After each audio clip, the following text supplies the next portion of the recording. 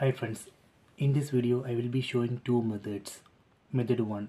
First, make sure that both TV and mobile phone both are connected to same Wi-Fi network. So here I have connected this TV to Wi-Fi network named BSNL 1. Here in the left side you can see I have connected this mobile phone to same Wi-Fi network BSNL 1. After that, in TV, go to settings, then select device preferences, then select chromecast, then select let others control your cast media. So here we need to select always. Select always here. Then in mobile phone, open Google Play Store, then install Google Home app.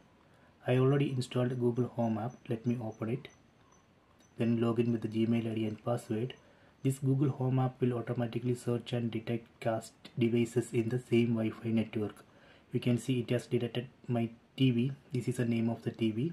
Tap on this name, then tap on cast my screen, then tap on cast screen, then tap on start now.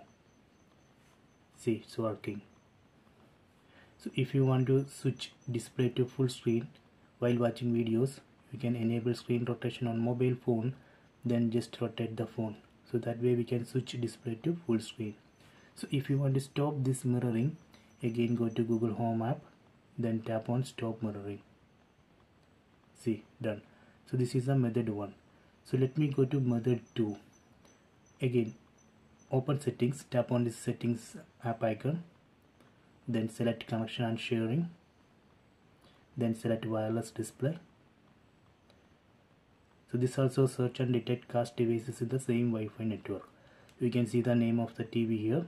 Tap on that name, then tap on start now.